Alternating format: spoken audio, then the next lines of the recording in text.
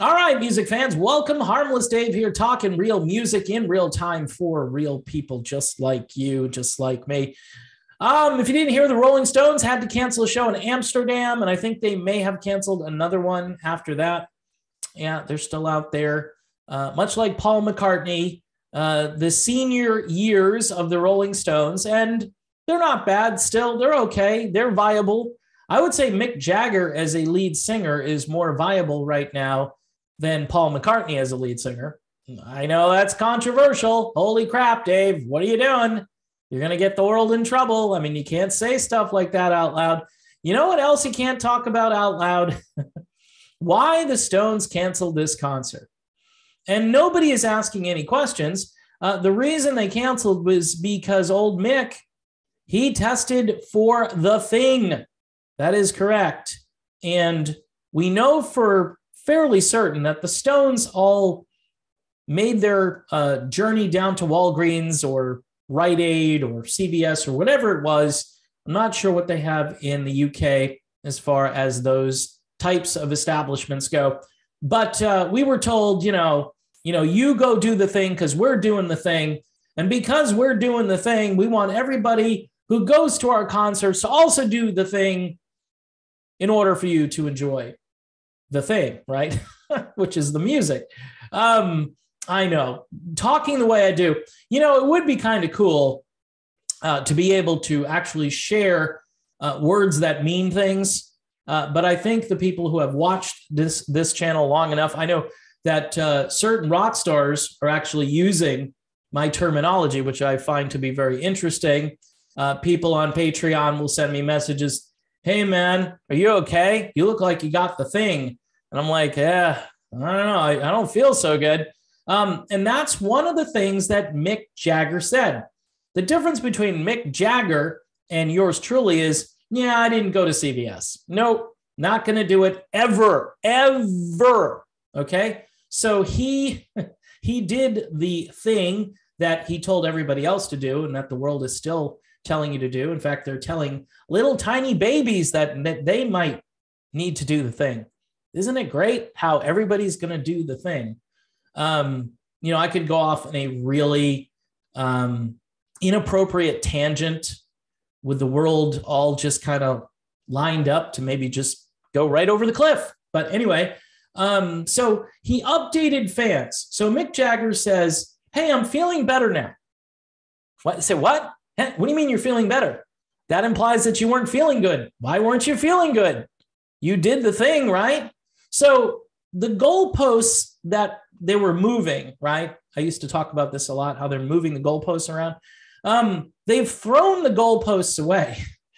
Not only did they move them outside the stadium, but now it's like they don't exist.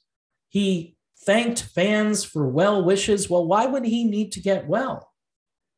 And, people were blasting Eric Clapton, by the way, because he ended up getting the thing, right? And the only reason I'm bringing Eric in is because everybody in the world thinks that Eric didn't do the thing, right? And he did the thing twice. But according to, the new standards, probably the new UK standards, you're not fully thinged, right? Until you've done the thing, 3-4 times now? I don't even know.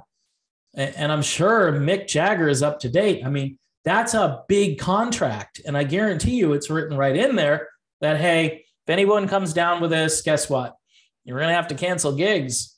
And then you're going to have to keep testing. And then if it shows that you do have the thing, then unfortunately, again, you'll have to cancel the next gig. And my guess is there's like a tripwire that if you miss, I don't know how many gigs in a row, but I'm thinking in the case of the Stones, probably like 3 or 4, that they might just cancel all the remaining gigs. Now, I don't know how many dates the Stones have. They're not on this grueling tour. Mick and Keith are 78 years old. Ronnie Wood is 75. Okay, these older guys out there, I mean, aren't they the ones that we're supposed to really worry about in this situation? When you get to a certain age, I mean, after all of the sort of nonstop hysteria about this issue, which, by the way, is dying down, where people aren't questioning it anymore. They're not saying, well, isn't that kind of weird how he was telling everybody to do X and then Y happened? Nobody cares, right? Nobody in this particular genre, or if you want to call it news or observation, journalism. I mean, this is pretty weak journalism doing, right? It's very weak, but I'm just observing something, right? So he says, yeah, I'm doing better. Thank you. And immediately my mind goes, hey, why was he doing poorly? I mean, everybody said to do X, so Y will be better, right?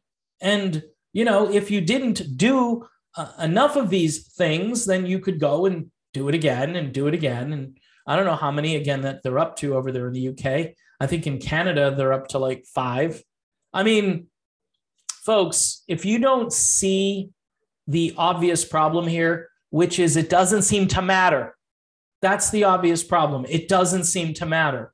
And the only thing that we've got now is this hysteria of, okay, so Mick wasn't feeling good for a couple of days. He says he's feeling better. Okay, so why not resume? Why not just resume? And why not spread that message to anyone who initially might not have been feeling all that well, but then started to feel better? Why do we have to kind of lock everything down again and cancel, like Ringo Starr canceled an entire month of concerts? Why? Well, 2 guys in the band.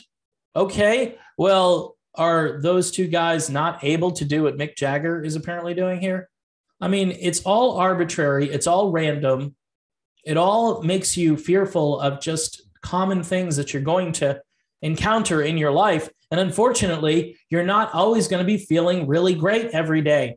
Things are going to happen to you and you're going to say, okay, maybe I need to take it easy today and tomorrow. Maybe I'll take it easy for a week, but then I'm going to be back better than ever, right? Maybe not better than ever, but at least well enough to do what I need to do. In the case of the Rolling Stones, probably the greatest rock band in the history of the world. Did I say that out loud? People will say, what about the Beatles? What about Led Zeppelin? Yeah, I don't know. Those are great bands, but the Stones, for longevity, that's where I'm going with this. The Rolling Stones being a band that still is viable, even at their advanced age, right? They go out there, they sound like the Stones. They're not doing anything that would make you feel like they can't do this anymore. Not quite yet. I'm sure that day is coming, but it's respectable enough to say, okay, I'm going to pay $1,000 for this ticket. Not me personally, but I could see somebody doing that and justifying it with, well, it's Mick and Keith and Ronnie Wood. We do miss Charlie Watts a lot, okay?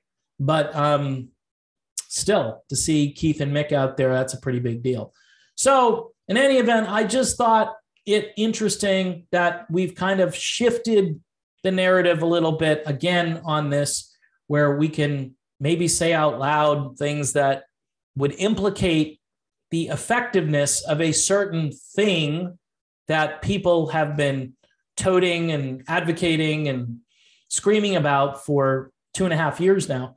I'm just curious as to why nobody picks up on this and says, why should they cancel gigs? I mean, this should be, pretty foolproof, right? It should be like, hey, everybody is going to be fine because this is what they did. And they'll even say later, thank goodness I did this. I didn't read that in this article. I didn't read Mick Jagger saying, thank goodness I went to CBS 4 times. I am so happy that I did that because it's made my life so much better. That's not really what happened here. So I think it's a little bit foolish to go out there and thank something for not doing anything for you, because apparently that is the end result of doing the thing. All right, people, I'm done with this thing. Thanks for watching this thing. And don't forget to subscribe to this thing. And Patreon, that's another thing that you can do for, wow, this is bad, for $1 a month, $2 a month, $5 a month, 100 things a month, whatever you could afford. And again, before this gets a little too corny, thanks for watching, and I will see you soon.